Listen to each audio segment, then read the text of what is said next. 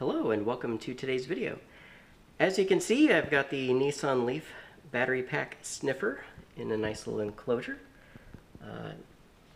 Went ahead and took the aluminum cover that comes on this box and cut it, and I had previously modified the LCD by filing the corners here with a round file so that the screws could engage it, and it's in there really well. It's not coming out of there. I'm quite pleased with how that came out, and it's always the hardest part of any design is packaging, but yeah, I think it came out pretty nice. It's a nice small little box. And go ahead and I'm hooked up to my other Nissan Leaf battery pack. Yesterday we were on that one. It's kind of hard to get back to that connector because I want to actually unplug it to show you what it does when it can't talk to a battery pack. Since yesterday there's been one firmware update. One of my YouTube viewers, Dr. Segatron, pointed out that the second time through, when it reads the average, when it calculates this average voltage here, it was wrong the second time through. And what I do is I just take all 96 cells, add them together in an accumulator, and then divide by 96. But I wasn't clearing that accumulator, so the next time it goes through to calculate the average, instead of it starting off at 0, it's starting off at the previous average voltage, which it then added 96 more cells to, for a total of 97 cells, and divided by 96. So over time, the value would slowly creep up every time it cycled through. So that's been fixed, and we'll let it cycle through here. And actually, what I'm going to do, trust me, that's correct now. I'm going to unplug it while it's running here. So I'll just pop this puppy off, and it's still got all of the cells in memory, so it'll just go through and still display them,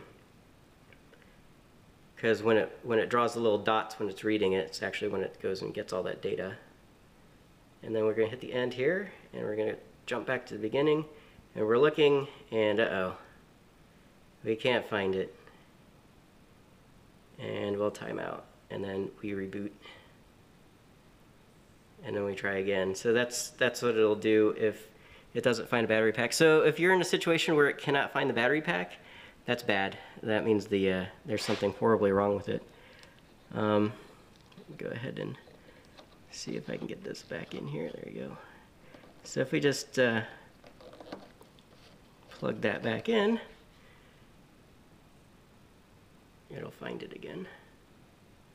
Found it, yay. And then if oh, it's too late now, but if I unplugged it and then, that's when it's actually, essentially when it's looking for the pack, it's just looking for the status packet over CAN bus to come in. But yeah, this is a better battery pack. It's got 14 bars. I don't know if I mentioned that this battery pack's only got like 10,000 miles on it, whereas my other one's got like 40 or 50,000 miles on it. So this one's a little newer, even though they are identical, or should be exactly identical. The heater, it's got the heater pads in it and everything. So I lucked out and got two identical ones. But anyways, looks like this is all working fine. And I'll just let this cycle through again so you can see that the average value is now correct. And yeah, I think this will be the last video for this. And then if you're hunting, you can battery pack hunting, you can kind of do one of these, and it makes a nice little compact package depending on how big your battery pack is.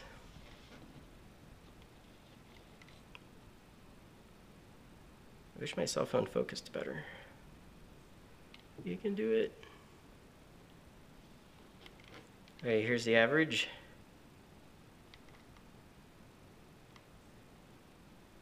.982. See, it doesn't drift anymore. That should always be between those two values. So yeah, it looks like everything's good. Yeah, this pack is actually really, really balanced. But anyways, yeah, thanks for watching. Bye.